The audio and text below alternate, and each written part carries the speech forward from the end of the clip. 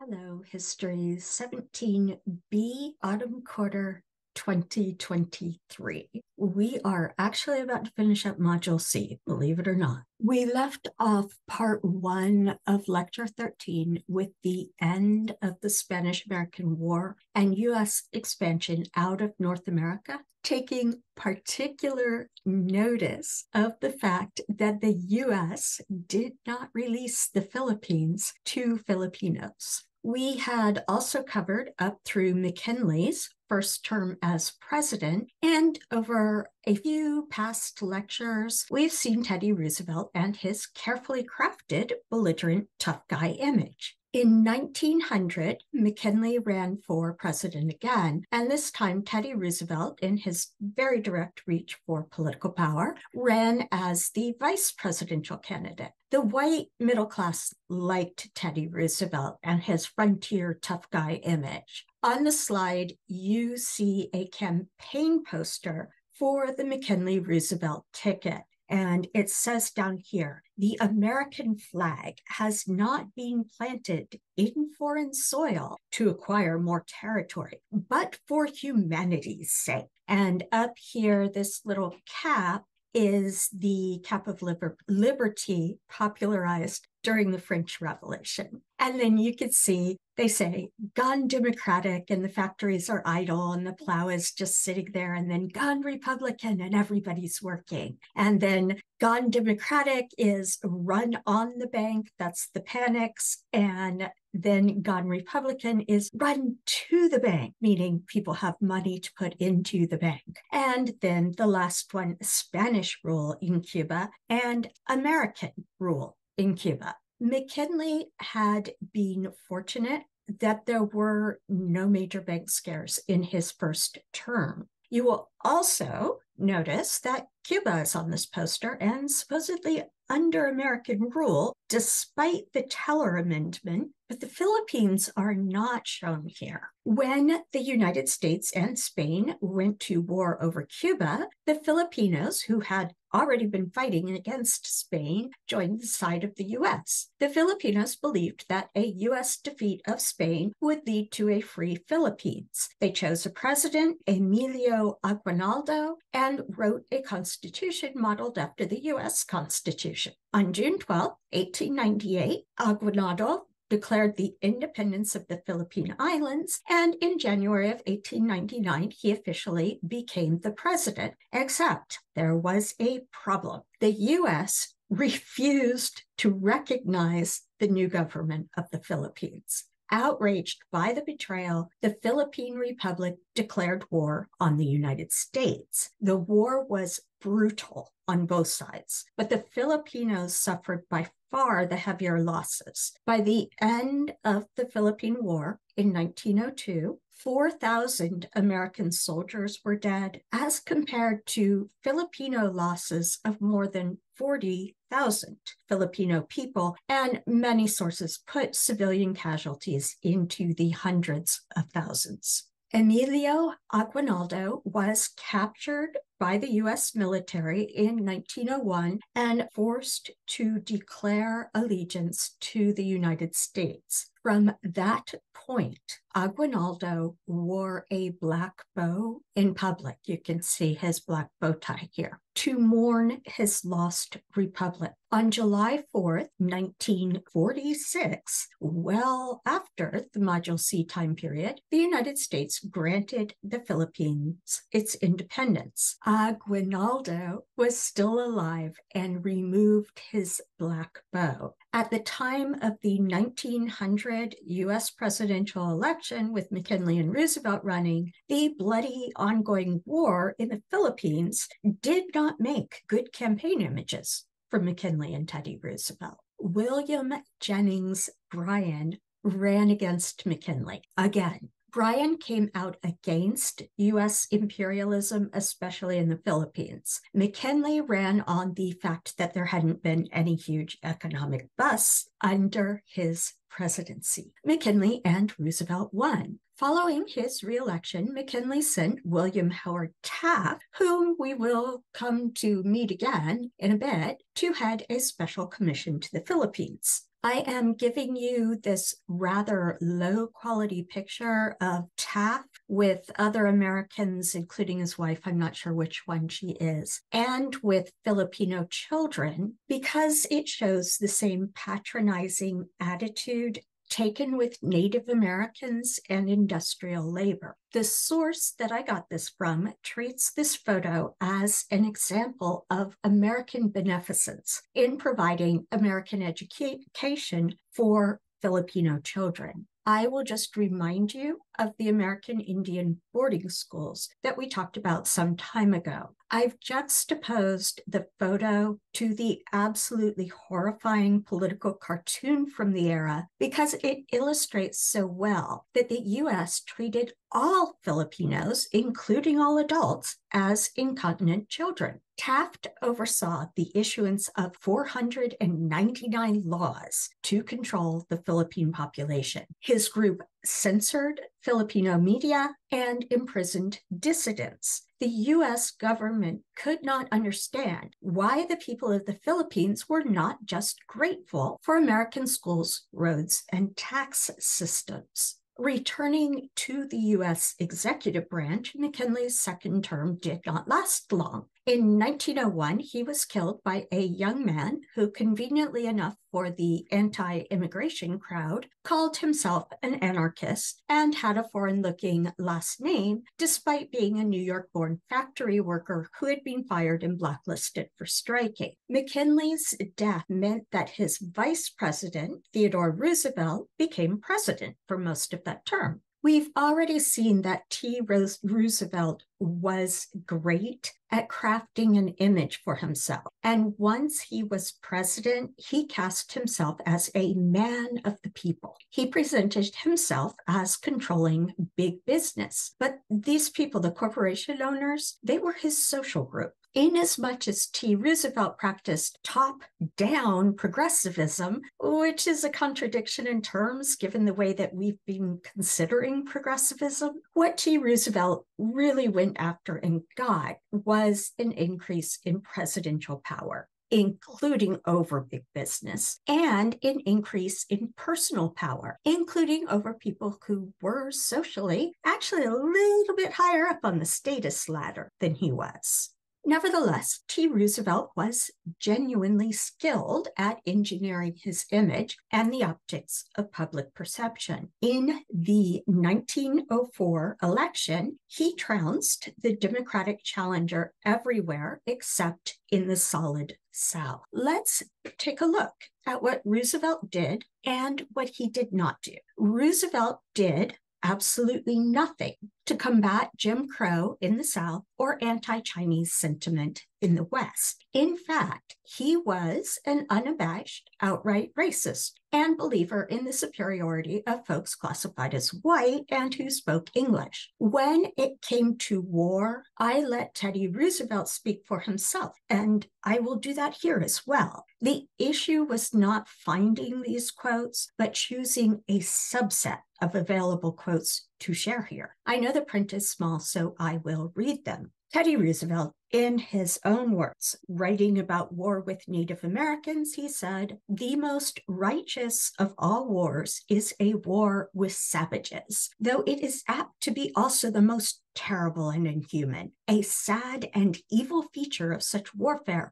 is that whites, the representatives of civilization, speedily sink almost to the level of their barbarous foes." On the annexation of Texas in 1845, Roosevelt had said, "It was, of course, ultimately to the great advantage of civilization that the Anglo-American should supplant the Indo-Spaniard." On slavery, T. Roosevelt said, "I know what a good side there was to slavery." Now, I always have to stop right there, but it continues. "But I also know what a hideous side there was to it, and this is the important side." You kind of feel like he's trying to convince himself there. On African Americans, T. Roosevelt said, "I do not believe that the average Negro in the United States is as yet in any way fit to take care of himself and others as the average white man. For if he were, there would be no Negro problem, as if Black people had I don't know, enslaved themselves and kept themselves from voting. And yeah,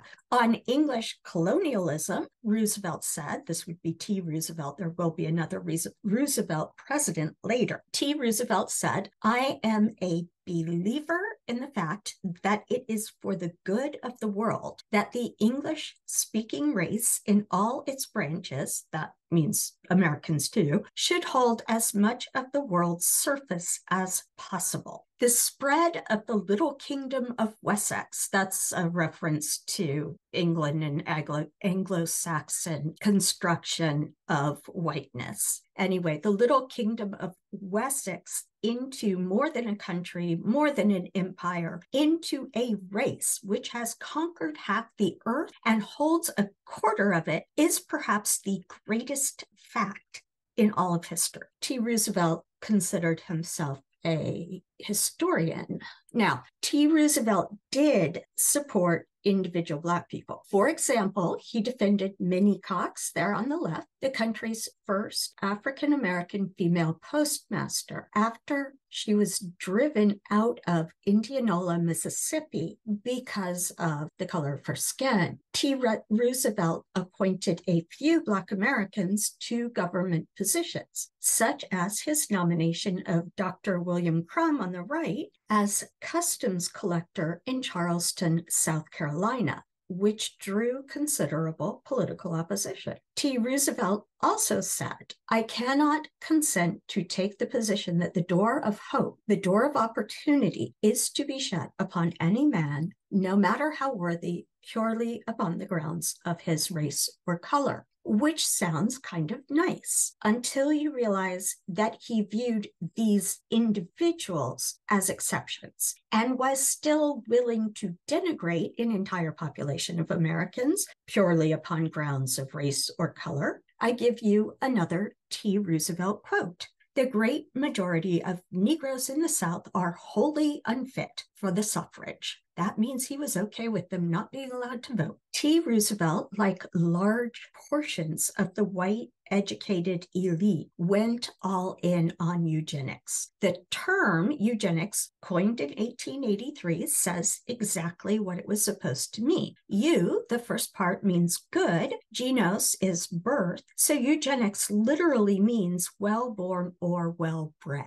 Europeans and Americans had been big believers in breeding better, meaning more useful or appealing to the breeders, versions of plants and animals since the Enlightenment. The basic claim that eugenicists made was that thoroughbred humans could be created like thoroughbred horses. But breeding of that kind requires controlled reproduction. Who can breed with whom, who can and cannot breed at all? And even most Victorians and their followers were reluctant to push that to its logical conclusion in humans, although they did actually do so in some cases. Eugenics arose from and legitimated the idea that some people were better than others. Some lives were more important than others. Theodore Roosevelt met greater demands for women's rights and autonomy with increasing backlash grounded in eugenics.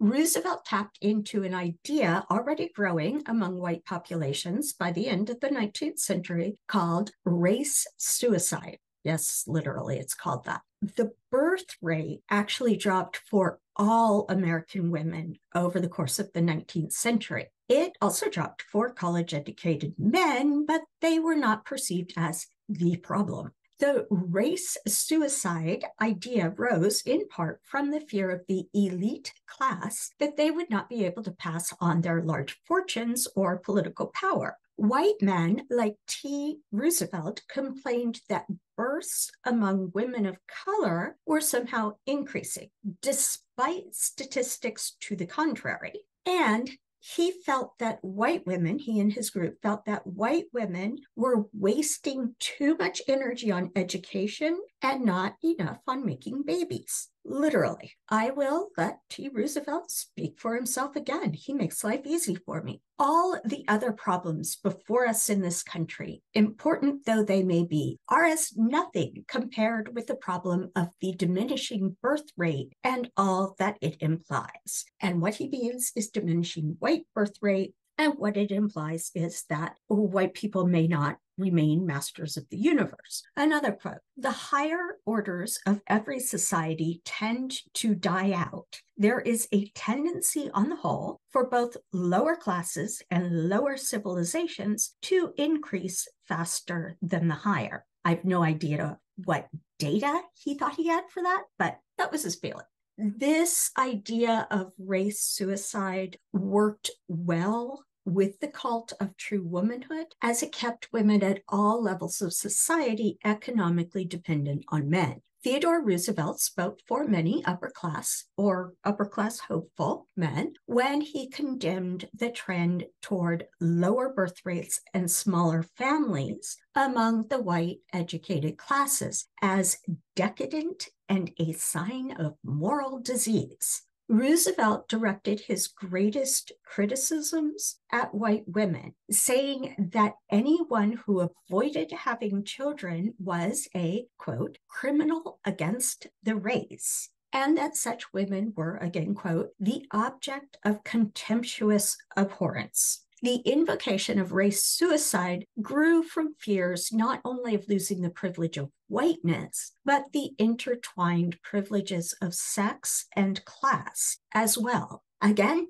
T. Roosevelt practically says most of this outright. Quote, willful sterility is, from the standpoint of the nation, from the standpoint of the human race, the one sin for which the penalty is national death, race death. Another quote, the first requirement in a healthy race is that a woman, read that as white woman, should be willing and able to bear children just as the men must be willing and able to work and fight. And I have put several postcards on the slide referring to race suicide and, in at least one case, crediting Roosevelt himself. When you hear that T. Roosevelt supported women's suffrage, which he ostensibly did, you might consider his reasoning, given his ideas on race and civilization. Remember that part of the white women's suffrage movement justified giving women the vote to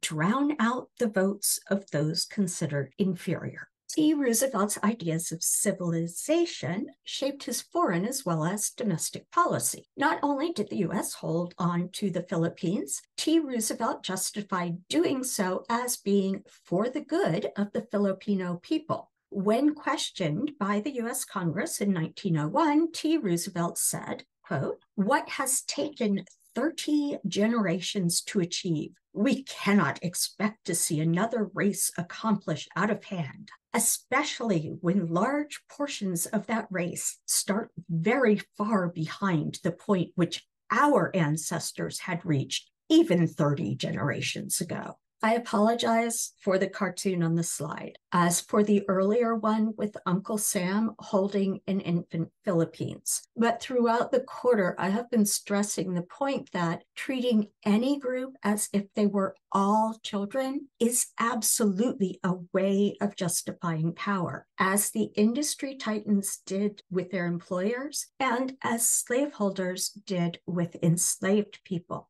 Images like you see on the screen and like the other one were ubiquitous, and T. Roosevelt had no problem with them. We looked at the Pacific and talked about U.S. imperial expansion earlier with the Spanish-American War. Moving forward to 1904, we can see that the U.S. has annexed Hawaii at this point. The U.S. also has several small but strategically positioned islands, Midway, Wake, and Guam. And I will explain what I mean by strategically positioned as we go along. The U.S. and Germany have split Samoa between them, and the U.S. has enough control over the Philippines to claim them, and more to the point, to base merchant and military ships there. This was strategic, and I've mentioned before that competing navies in the Pacific were bent on controlling trade with China, and now I will add Korea to that. Zooming in a bit here, so still 1904, there were 6 big navies trying to either control trade or outright colonize regions of the West Pacific at this time. Great Britain had the world's biggest navy, and it had the biggest empire at that point. You can see all of the pink for Great Britain, including what is labeled the Indian Empire or the British Raj. By the first decades of the 20th century, Great Britain was more concerned with keeping and administering the empire they had than adding much more, although you can see them making incursions up here into Tibet. When it came to China, Britain wanted to control trade there, but not take full responsibility for administering all of that territory and the people in it. France had an established navy, but they were not the British Empire. Although you can see French Indochina down here, that is Vietnam. Germany had an increasing navy, and we've seen conflict with the US over Samoa as Germany tried to collect colonies, mainly for resource extraction in Asia. The Germans were also moving into Africa at that time, but we will save that story for another time. The Russian Empire, so we've zoomed again on that same region, the Russian Empire had had a navy for a while. And unlike Britain, they were absolutely interested in the complete takeover, not only of some larger Western Pacific islands, but of China. Here, the Russian purple has overrun Manchuria, and it is looming over Korea. The Japanese Navy was growing powerful quickly, and Japan took on Russia for control of East Asia. This became the Russo-Japanese War, and you can see Japan's attack on Port Arthur here.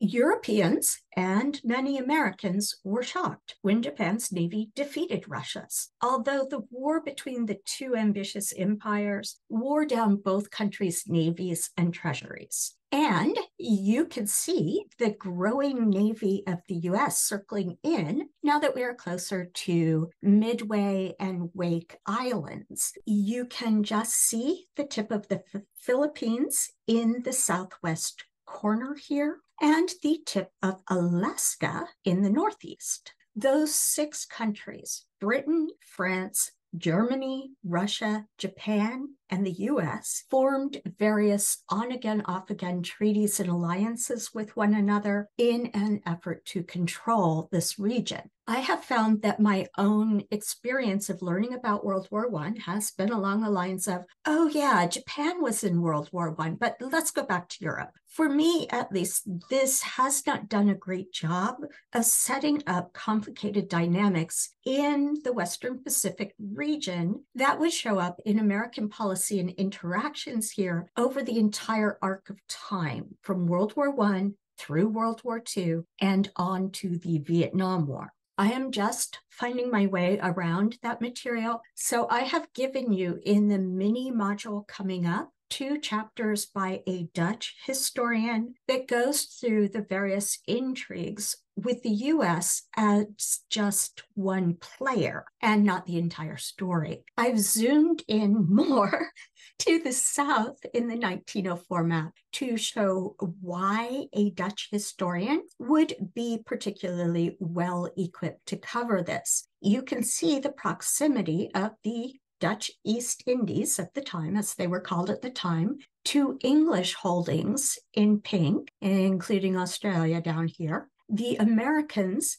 in the Philippines, and Japan in Taiwan. I advise gutting the chapters I've given you to get an idea of political complications leading into World War I in the Pacific, but do not get bogged down completely in who allied with whom when exactly, unless that is of particular interest to you beyond this class. Pulling together our strands here. Japan had won naval victories against Russia, but both Russia and Japan were low on fighting resources and were ready to take a break. Meanwhile, T. Roosevelt had already expressed, in his inimitable way, a low opinion of the Russians. I haven't put this quote on the slide, but here it is. T. Roosevelt on the Russians. No human beings, black, yellow, or white, could be quite as untruthful, as insincere, as arrogant, in short, as untrustworthy in every way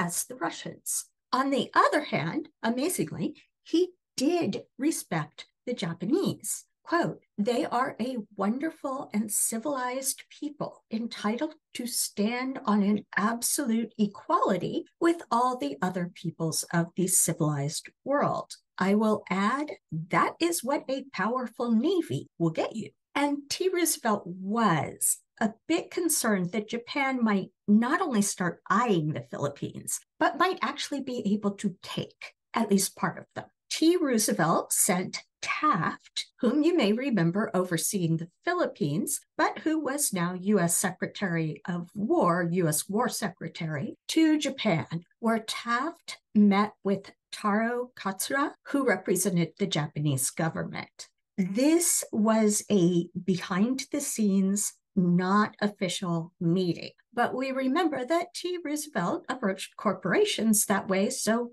why not naval powers as well? The memorandum summarizing what the two representatives had discussed, the Taft-Katsura memorandum, was long and worded somewhat obliquely. I've only given you the second page of it here. But the gist of it was that the U.S. would not get in the way of Japan's goals in Korea if Japan would respect U.S. ownership or presence in the Philippines. T. Roosevelt cabled back, saying, your conversation with Count Katsura absolutely correct in every respect. Wish you could state to Katsura that I confirm every word you have said.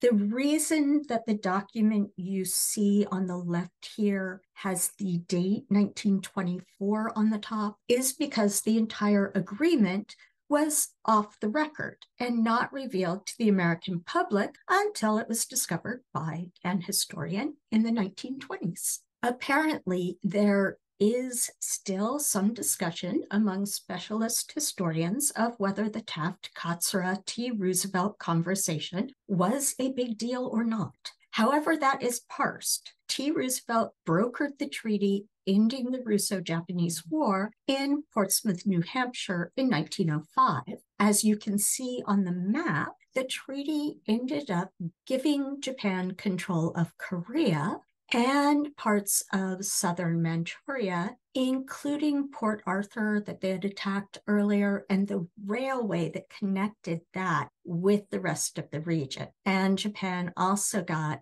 Sakhalin Island. Meanwhile, immigration of Japanese agricultural workers to the west coast of the U.S. had increased, filling spaces from which the Chinese were now excluded, as we've studied. This influx of Japanese working-class immigrants met with increasing opposition in California, and a movement among white Americans to segregate Japanese children into separate schools, which was insulting to Japan, not just to the people who came over. Trying to appease Californians while also staying on the good side of the rising world power of Japan, T. Roosevelt did one of his not quite official handshake deals with Japan. The Japanese government agreed to sharply restrict the movement of Japanese citizens, particularly laborers, to the U.S., as long as Japanese American children could continue to attend integrated schools on the West Coast. Unlike the Chinese, however, Japanese American men, especially those with enough money from business, could bring wives, parents, and children.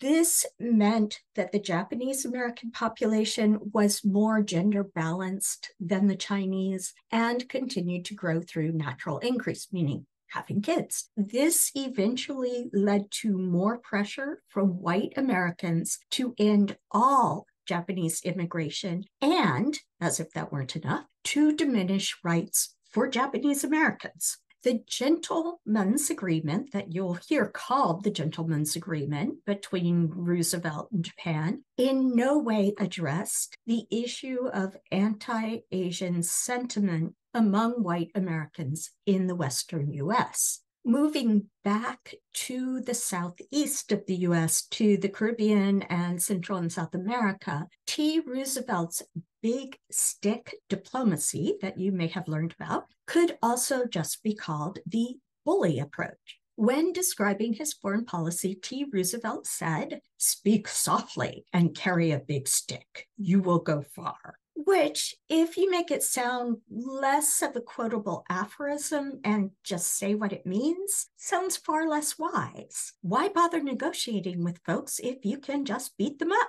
This is incredibly obvious when it came to negotiations for a strip of land in Central America so that the U.S. could build a canal connecting the Atlantic and Pacific shipping ways. If you watched the coda on maps seemingly forever ago in a lecture a while ago, you might remember the slide you're looking at now showing an 18th century fan advocating for the French to build a canal connecting the Atlantic and Pacific sea routes. In fact, the French worked on the region of what is now Panama beginning in 1880. Plagued by design flaws, tropical diseases, and financial mismanagement, the French abandoned the canal project in 1893. T. Roosevelt felt like this would be a great project for Americans to succeed with,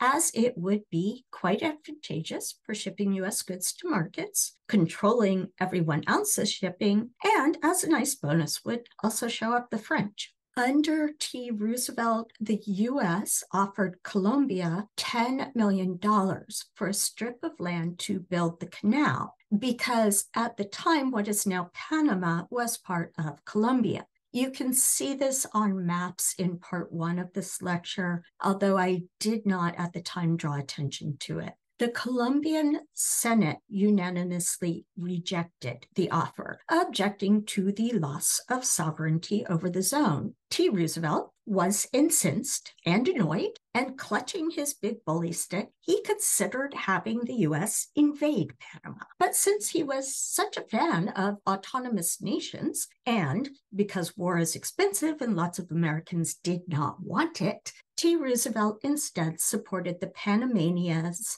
in a revolt against Colombia. 2 weeks after the U.S. officially recognized the Republic of Panama, T. Roosevelt had his canal zone, although the project would not be completed until 1914 during Woodrow Wilson's presidency. But I hear some people say, T. Roosevelt was a conservationist. He set aside national parks. He oversaw the 1905 Forest Transfer Act that gave the National Forest Service, headed by Gifford Pinchot, supervision over 150 million acres of federal land. Now, Pinchot, a close personal friend of Roosevelt's, urged that federal lands be opened for ranchers and timber companies, so long as their management resulted in, quote, sustained yield.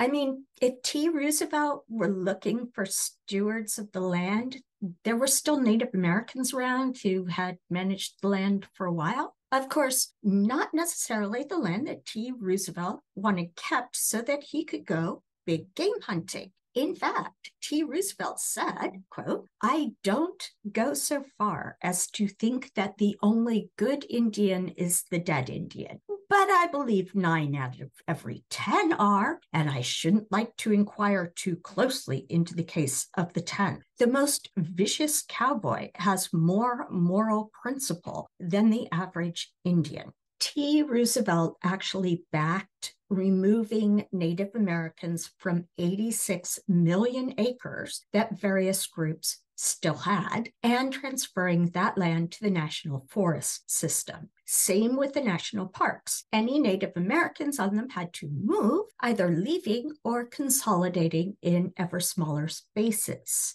Well, but T. Roosevelt was hard on monopolies in the railroads, right? There was that one time when he stopped a big railroad merger and won a Sherman antitrust case. True enough. But he also believed that interstate railroads needed actions like pooling so that they could control rates. He made a law out of his one Sherman Trust prosecution, but he was not against corporate mergers. He just thought that companies should have to get permission from him first. In 1903, he created the Department of Commerce and Labor, and within it, the Bureau of Corporations. In return for assurance that they would be responsible, Roosevelt personally granted consolidated firms immunity from antitrust prosecution. U.S. Steel, Standard Oil, and International Harvester all took advantage of this deal and agreed to behave responsibly, although that was a rather ill-defined quality. Federal bureaucracy was growing with the addition of new departments, something that the large middle-class white voting bloc favored. But there was still no federal or central bank. The 1906 earthquake and fire in San Francisco forced insurance companies to pay out big, leaving a shortfall of money in the East and leading to the Panic of 1907. J.P. Morgan stepped in to rescue banks. Again, this time in return, he got a personal guarantee from T. Roosevelt to give antitrust immunity to U.S. Steel if that firm were to purchase a company held by one of the founding banks. In the presidential election of 1908, William Jennings Bryan ran yet again on the Democratic ticket. By that time, the Democratic Party had poached many of the demands of the Populist Party, like income tax and 8-hour workday, but in watered-down versions. T. Roosevelt decided not to run in 1908 and backed the Republican candidate Taft, whom you may recognize as the former overlord of the Philippines for the U.S. T. Roosevelt would retract his support before the next election, but in 1908, he stood behind Taft. Taft won, with Bryan carrying only the Solid South as the Democratic Party choice and the silver mining states. Taft angered Roosevelt by bringing charges against U.S. Steel for violating antitrust laws. You may remember that Morgan had made an agreement with T. Roosevelt when he bailed out the banks in 1907, granting U.S. Steel immunity from prosecution.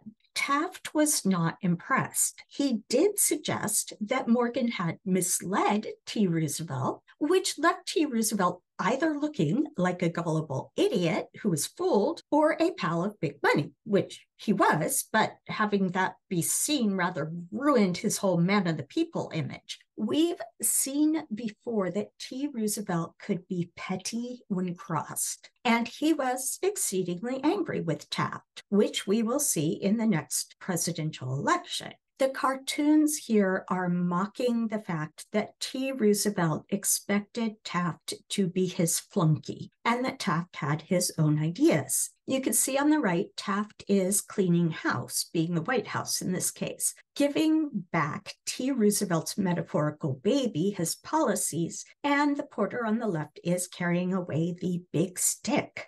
Taft was not a great friend of the populace. He was generally pro-business, and in a quick class like this, there's nothing that really stands out about Taft's presidency. He went on being big business and maintaining but not enlarging American empire. On the ground, though, actual progressives, not the top-down image progressives, were working hard at the state level and below, as we have seen in earlier lectures. Most of the excitement concerning Taft came in the 1912 elections. Roosevelt, annoyed, went up against Taft for the Republican nomination, but the Republican Party chose to stay with Taft as their candidate. You could see the overwhelming enthusiasm of his party, though, with the slogan on the right, President Taft, he's all right, T. Roosevelt supporters went off and formed the so-called Progressive Party. T. Roosevelt himself had just survived an assassination attempt, but showed up at the convention nominating him, saying that he was as fit as a bull moose to run for president. One wonders what a moose would need to do to be ready to run for U.S. presidency, but of course, to T. Roosevelt, the bull moose was one of the symbols of rugged masculinity. You will often hear the Progressive Party referred to as the Bull Moose Party. Roosevelt ran on what he called the New Nationalism and the Square Deal. I've put the last lines of the New Nationalism speech on the slide. This is the last part of the speech. We must have the right kind of character that makes a man. First of all, a good man in the home, a good father, and a good husband. That makes a man a good neighbor. You must have that. And then, in addition, you must have the kind of law and the kind of administration of the law, which will give to those qualities in the private citizen the best possible chance for development. The prime problem of our nation is to get the right type of good citizenship, and to get it, we must have progress, and our public men must be genuinely progressive. So he's throwing that word around. The Democrats, you may recall, had run William Jennings Bryan in the last 3 presidential elections and lost with him. In 1912, they went with Woodrow Wilson, who was the son of a Presbyterian minister and had grown up in Virginia and Georgia, getting credibility from that with the Solid South. As a career, he had been the president of Princeton University and then governor of New Jersey, giving him appeal to the educated elite. Bryan supported Wilson, and Wilson worked with Boston lawyer and social reformer Louis Brandeis on his campaign. If you've been to live lectures, yes, that is the Brandeis of the Brandeis Brief. On the advice of Brandeis, Wilson countered T. Roosevelt's New Nationalism with what his campaign called New Freedom, basically absorbing and updating the Democratic version of what had been the populist, not progressive, but populist with the Omaha platform demands. This included a policy of breaking up monopolies, creating a publicly accountable banking system rather than the J.P. Morgan bail us out behind the scenes system, and regulations placed on railroads to help farmers and small shippers. Wilson's campaign also pointed out that T. Roosevelt was not for breaking up monopolies, but for having bureaucratically managed monopolies approved personally by T. Roosevelt. Wilson managed to blend appeal to the South, parts of the North, and the agrarian West. And as you can see from the election map, he won the 1912 presidential election hands down. Democrats also emerged from the 1912 election with majority control in both the Senate and the House of Representatives, and a sense that they had a mandate from the voters to really rein in big business and prioritize the working as well as the middle classes. This would not be just or even primarily a Wilson top-down approach, but would really show the results of progressive activism that had been going on for the entire era of Module C. Right away in 1912, Congress set up a committee to investigate the money trust. In other words, the power of wealthy individuals to control banking. The committee told Americans what many of them already believed, that a small group of bankers linked to J.P. Morgan controlled enough manufacturing and transportation companies to pretty much run the country. The Federal Reserve Act created the Federal Reserve Board. The 7 members of the board would be nominated by the president, but then confirmed by the Senate. There would also be 12 Federal Reserve banks, each with its own board of directors. All nationally recognized banks were required to buy stock in and deposit reserves with their regional reserve bank. Reserve banks would then lend money to member banks according to rules set up by the Federal Reserve Board to avoid the sort of runs on banks and busts seen in the 19th century and in 1907. The 16th Amendment, ratified by the states in 1913, created a federal income tax to fund government. You may recall that one of the planks of the 1892 Omaha Platform of the Populists was graduated income tax. Two other planks in the Omaha Platform had been the secret ballot and the direct election of senators. The secret ballot had been adopted at the level of the states by the beginning of the 20th century. The 17th Amendment, ratified in 1913, moved the right to elect U.S. senators from state legislators to the individual voters. Congress passed and Wilson signed legislation that progressives had been seeking for decades. I've listed a handful here. I'm not going to read through them, so if you want to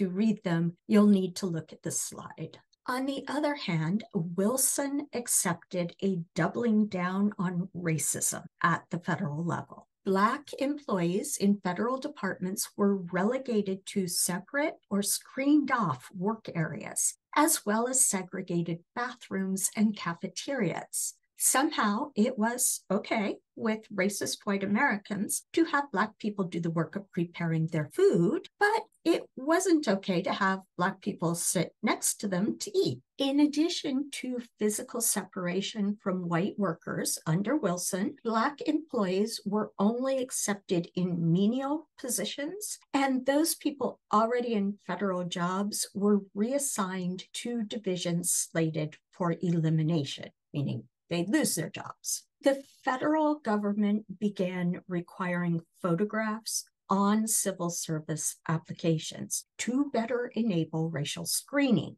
as if Homer Plessy and his group of activists had not already demonstrated the complete irrationality of such a practice. Wilson actually harked back to the majority opinion in Plessy versus Ferguson that segregation only disadvantaged Black people because they felt like it did. Just think happy thoughts, folks, and it will actually not be okay, but I'll feel better about doing something patently wrong. As President Woodrow Wilson said, the force of America is the force of moral principle, and we will see that in his presidencies coming up. The problem with those sentiments, as we've seen with industry bosses and previous presidents, is that well-off white Americans felt like they were the only ones to have a say in what was and was not moral. I am not going to weigh in on Mexican politics in the early 20th century, but point out cases where Wilson decided for everyone what was and was not moral when it came to U.S. interactions with Mexico.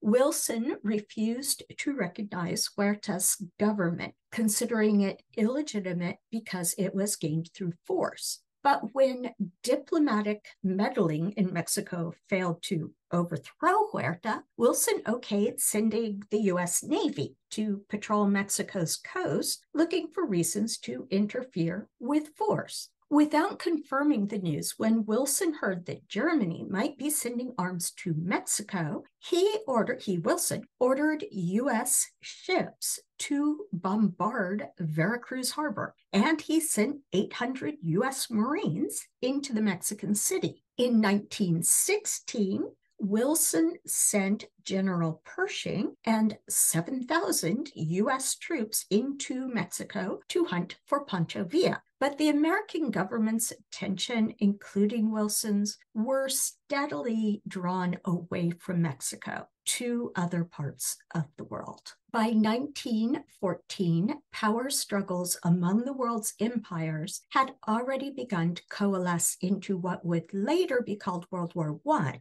Although, since no one was planning on a World War II at the time, it was just called the Great War. The map on this slide shows where things stood with many of the major empires in 1914 around the Mediterranean. So France here, you can see, has big parts of North Africa. Britain controls Egypt over here, a little bit over here, and we know down here into South Asia. The Ottoman Empire, which many Americans tend to forget about, but is actually rather an important region, and the Russian Empire, as well as the Austria-Hungarian Empire, were pushing for control of various regions. In the next mini module, I am going to focus on how the Great War affected events within the United States. Remember that big American companies and wealthy individuals, as well as the US economy overall, had been linked to Europe's banks and economy for at least half a century. Panics like those of 1873 and 1893, affecting both sides of the Atlantic, were only a foreshadowing of how that tight linkage would affect the US going forward. He points to Lecture 13. During the presidential terms of Rutherford B. Hayes to Grover Cleveland's second term, 1877 to 1897, politicians, not just presidents, but legislators and jurors as well, were of the same class and society as big business owners. Government during the 1877 to 1897 period generally took a laissez-faire approach to banking, economy, and business, meaning that there was minimal government oversight or regulation for any of these. Most voters chose candidates by party loyalty or standing decision. In general, during the 1877 to 1897 period, Republicans favored big business and money interests, largely in the Northeastern and Great Lakes region of the US. Protestant moral reformers, anti-vice candidates, and voters were usually Republicans. Democrats held the white, solid South, using the suppression of Black votes. Catholic immigrants in the industrial urban centers of the North also favored Democrats. Neither Republicans nor Democrats of the era, again, 1877 to 1897, paid much attention to the needs of small business, labor, and especially farming in the Western U.S.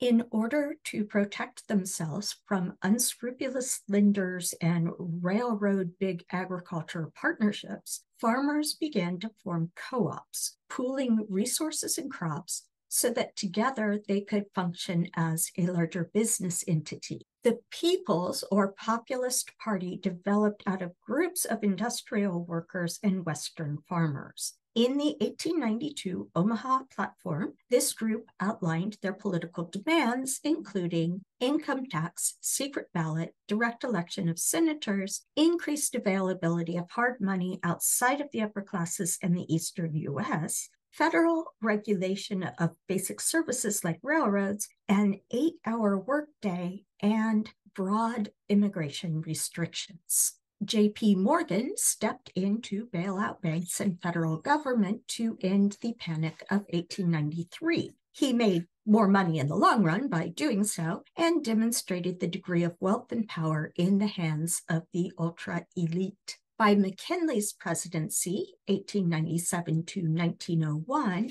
U.S. business interests had spread well beyond the boundaries of the United States into places like Central America, Cuba, and Hawaii, where they exercised increasing power and control. Great Britain had the world's most powerful navy. The navies of the colonial powers of France and Russia were smaller, but also well established. Germany, Japan, and the US began developing extensive navies. The Spanish Navy had decreased in power, and a desire to protect business interests, combined with opportunity and the pressure of yellow journalism, led the U.S. to declare war on Spain, supposedly for the sake of Cuba. Anti-imperialists in the U.S. managed the Teller Amendment, which stated that the U.S. would not annex Cuba. At the end of the Spanish-American War, the U.S. gained Guam, Puerto Rico, and the Philippines over the objections of the Filipinos, resulting in the bloody Philippine-American War. The U.S. did not fully annex Cuba, but did maintain a permanent base at Guantanamo. Theodore Roosevelt used the Spanish-American War to carefully craft and publicize his image of rugged masculinity shaped by American frontier mythology. During Theodore Roosevelt's presidency, he successfully projected a veneer of popular concern while remaining a member of the ultra-rich. Roosevelt favored making personal agreements with big business leaders as a form of top-down progressivism. This included gentlemen's handshake agreements with the owners of U.S. Steel, Standard Oil, and International Harvester. It also included a deal with J.P. Morgan to bail out banks in the Panic of 1907 in return for immunity from antitrust laws. The gentleman's agreement with the government of Japan to limit the movement of working-class Japanese into the U.S. fit into this pattern. When it came to domestic and foreign policy, Theodore Roosevelt was a believer in the superiority of white English-speaking civilization and eugenics. This meant that T. Roosevelt helped with a political coup in Panama against Colombia in order to gain U.S. rights to the Panama Canal Zone. T. Roosevelt held on to the Philippines because of their strategic location with respect to Far Eastern markets for U.S. goods, especially in the case of China. And T. Roosevelt also authorized Taft to conduct behind-the-scenes diplomacy with Japan. In the treaty brokered by Theodore Roosevelt to end the Russo-Japanese War, Japan was enabled to take over Korea and tacitly agreed not to challenge U.S. interests in the Philippines. Woodrow Wilson's presidency saw the passage of progressive legislation. This had less to do with Wilson himself than with 4 decades of progressive pressure from below that we've been talking about over a number of lectures now. The Democratic Party absorbed versions of the populist demands in the Omaha Platform of 1892, things like the 16th and 17th Amendments, banking oversight, 8-hour day. The growth of the federal government and professional middle-class civil service normalized, adding federal oversight bodies and enlarging bureaucratic organization. Woodrow Wilson backed segregation in the federal civil service that resulted in fewer and lower-paying, lower-status jobs for Black Americans. Short but relevant coda for this lecture. When I mentioned Eugene V. Debs in connection with the American Railway Union, or ARU, and the Pullman strike, I said that I would come back to him. But then I ended up editing him out of lecture 13 here. Debs ran for U.S. president in 1900, 1904, 1908, 1912, and 1920. In the 1912 election, covered in part 2 of lecture 13 here, he actually won 6% of the popular vote. When Debs ran in 1920, he won 915,000 votes, and he did this from prison. He had criticized the use of the 1917 Wartime Espionage Act, that we'll get to later, to target labor rather than spies.